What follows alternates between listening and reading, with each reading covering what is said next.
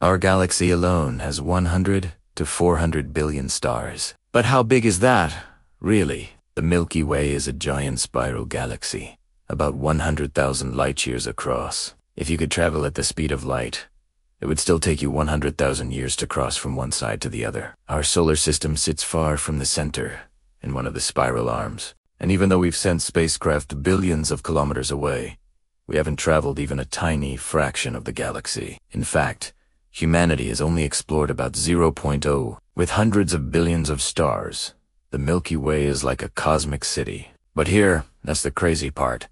The Milky Way is not even close to the biggest galaxy. Andromeda, our neighboring giant, is about twice as large. And even that is nothing compared to IC 1101, a supergalaxy over 40 times wider. In the observable universe, there are more than 200 billion galaxies. So the next time you look at the night sky, remember that you're seeing only the smallest hint of a galaxy so huge our minds can barely imagine it.